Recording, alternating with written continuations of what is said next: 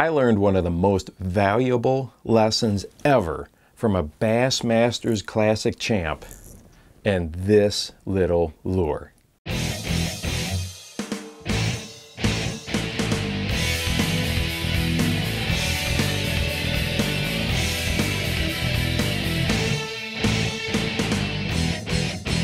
Hi there, welcome to the Bass Fishing Life. I'm your host, Steve Rogers. Hey, before the video gets going, make sure that you hit that subscribe button and punch that notification bell. We put out new videos 3 times per week, all year long, and make sure you head on over to our new blog site as well, thebassfishinglife.com. Thank you so very much. Well, I've talked about in previous videos that one of the things that makes this sport so great is the fact that we are always learning. The older you get, the more knowledge that you amass. You're always applying new tips and tricks to put out there on the water and catch more fish. And one of the best ways to do that is to fish with other people.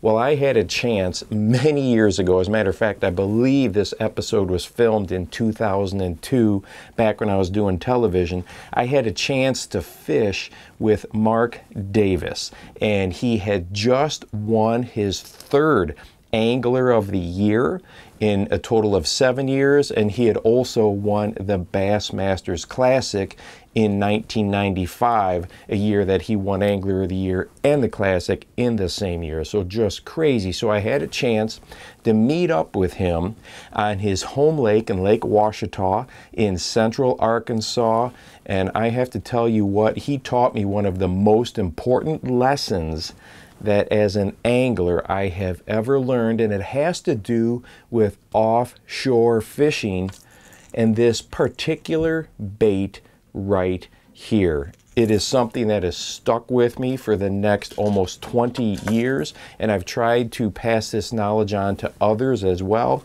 And we're going to take a quick look back. Now, don't laugh when you see the footage. This is before high definition. I mean, it's still a 4x3 from way back in the early 2000s, but we're going to go ahead and roll just a small segment of this footage so you can see what Mark is trying to teach me and what we actually filmed this particular episode on. So let's go ahead and roll that right now. Steve, we're taking what we've done here is looked at this ledge with the depth finder, and you can see the top of it's 12 feet. Yeah. And a lot of the areas we're going to fish are going to be 10 to 12 on top, and then coming off in the river channel, which is around 20 to 25 feet. Now, the lure I've selected that I'm going to try and start out with is going to be the Strike King Series 5. But this is what I think we can catch them on this afternoon, and got a couple of different colors here. The water being clear, probably shad. Watermelon shad's one of my favorites. Tennessee shad is another one that just works great. So what we're doing is got our backs towards the bank and we're fishing out towards the center, structure fishing. Structure fishing. With crankbaits, and we're going to try to find them. That's right. Get a school and start to catch them. That's right. And I tell people all the time about this type of fishing, which is structure fishing. It's kind of like big game hunting. I mean, You're doing a lot of hunting to try to find that sweet spot. You know, that big school of bass where you're going to sit there and catch fish after fish after fish. And that right there, that is the key to it, that crankbait. The crankbait. You bet. Well, let's do it. Let's go get them. Isn't it amazing how far television has come in just 2 short decades? I look at that footage and I remember it like yesterday, but it seems so old. But the lessons that Mark taught me that day still apply to offshore fishing, whether it's pre-spawn, summertime like we were doing in this episode, fall fishing, winter, it doesn't matter. Anytime that you have your back to the bank, this applies. So we're going to go ahead and go over and break down in detail what Mark taught me that day so I can pass it on to you. The first thing that I want to get across that Mark really emphasized is that we do lots of searching before we actually do some catching. And to give you an idea, when we were filming this show up in this creek channel that we were investigating, we were throwing this crankbait for 3 to 4 hours before we ever caught a single fish. Now let's think about that for 1 second. 3 to 4 hours before we ever caught a single fish. Before that day, I would have moved locations. I would have put on a different lure. I guess what I'm trying to say is I never would have given it that much time. But Mark was confident that there was going to be a big school of bass hanging on the ledge of this creek channel somewhere.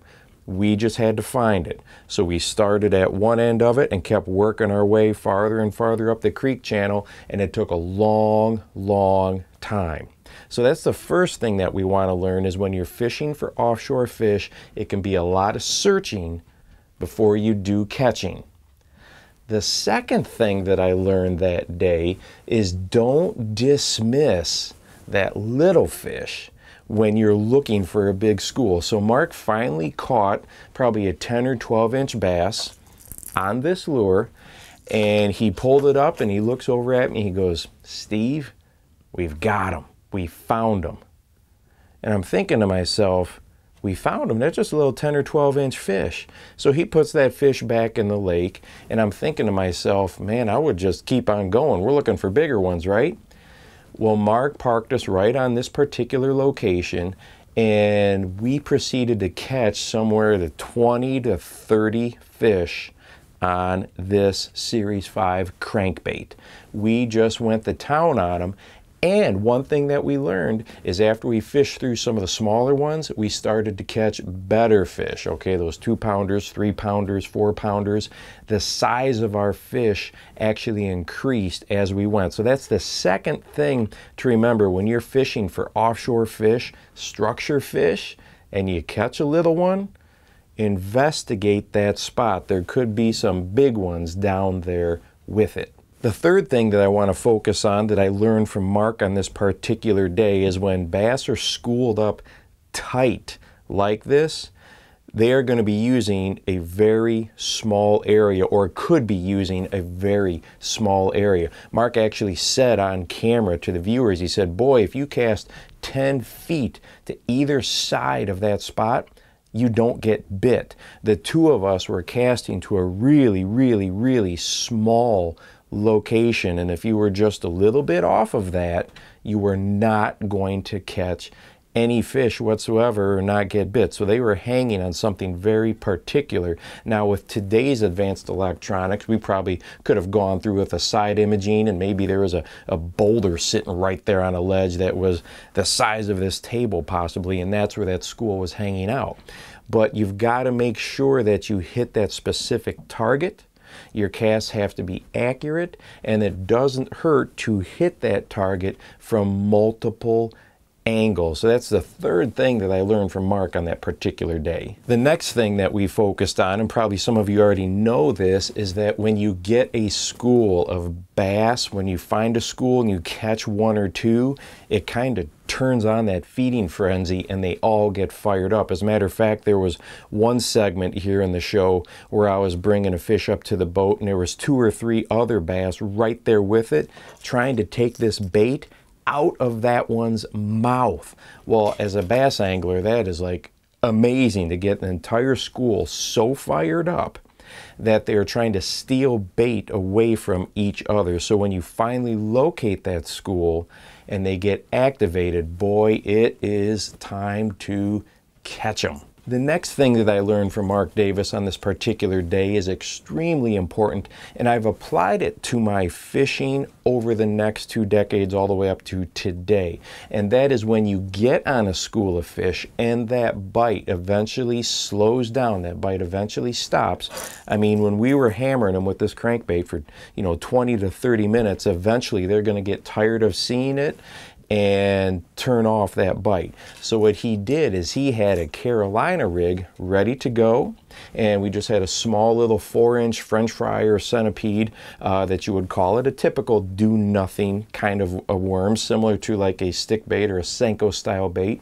And then we took these Carolina rigs and put them back out there, and on our first cast with a Carolina rig, we each caught one. We doubled up on our very first cast, and we got that bite fired up and activated again, and we proceeded to catch those fish for another 20 to 30 minutes, no longer on the crankbait, but on the Carolina rig. So when you get a school of fish fired up and that bite dies down or eventually stops, go with a more subtle presentation, and odds are you're going to get that bite activated all over again. So we spent 3 to 4 hours searching for this school of fish, and then we proceeded to catch them non-stop for almost an hour. I don't know about you, but I would trade that 3 hours of searching or hunting for a 1 hour of catch nonstop. I would make that trade every single time I get out there on the water.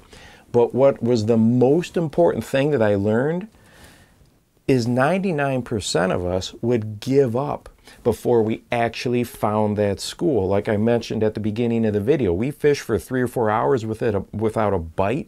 When we're searching for that offshore school, we're probably going to stop, move to another place on the lake, put a different lure on, whatever it might be. We're probably going to give up. We might even give up structure fishing altogether and just go start beating the bank again, looking for visible cover. So that was huge as far as the mindset goes. And then the other most important thing I learned was that when you catch that little fish, even though it may not be what you're looking for, it could release the location of a pile of a huge school that's got some big old bass down there in it. So that just really changed my mindset as an angler, and know that when I'm using this deep diving crankbait, that I'm in the search mode. I'm searching and searching and searching. And we've talked about in other videos that every cast that comes back empty, when you're looking for those structure fish, those offshore fish, you're one cast closer to locating them. Well, I hope that you found this information useful. I know when I left the water that day, when Mark and I parted ways and shook hands, and I thanked him for spending the day with us, and he pulled his boat up the ramp and away he went back home. That particular day changed me, changed my mindset as an angler forever. And because of that, I've been able to locate structure fish, offshore fish that I know I never would have located if I hadn't have spent that day with him and he was teaching me. And that is the great thing about bass fishing, is we can learn something from everybody, whether somebody's only been fishing 3 or 4 years or 30 or 40 years. They may have picked up a little trick, and we can apply that to our own fishing as well, and that's what makes this sport so great. So I hope that you give offshore fishing and structure fishing a chance this year. You know, with the advanced electronics, it's much easier than it was before, but just know it's going to take lots of searching, lots of hunting before you find that big school of fish. Hey, don't forget to go out and encourage someone today. You never know what a difference it's going to make in their life. For the Bass Fishing Life, I'm your host, Steve Rogers.